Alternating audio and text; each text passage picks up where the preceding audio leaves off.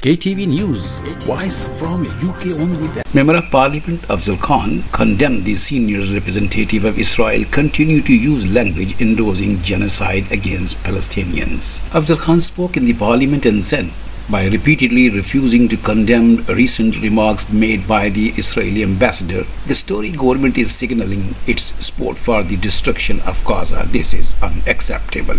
Thank you, Mr. Speaker. The senior representatives of Israel continue to use language endorsing genocide against Palestinians.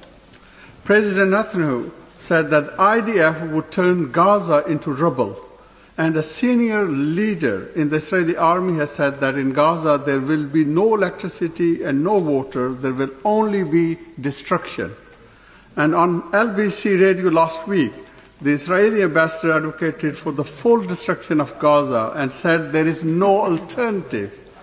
I wrote to the Foreign Secretary last week to ask him to condemn the genocidal words of the Israeli ambassador. He refused. So will the minister now condemn her remarks and commit to taking the strongest possible action against her? Minister. No, Mr. Speaker, but what I can tell him is that in respect of the humanitarian difficulties that he has identified, we are doing everything we can to try and secure unhindered humanitarian access, and we will continue to do so.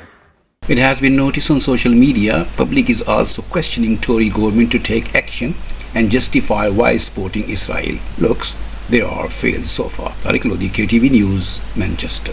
KTV News, voice from UK only.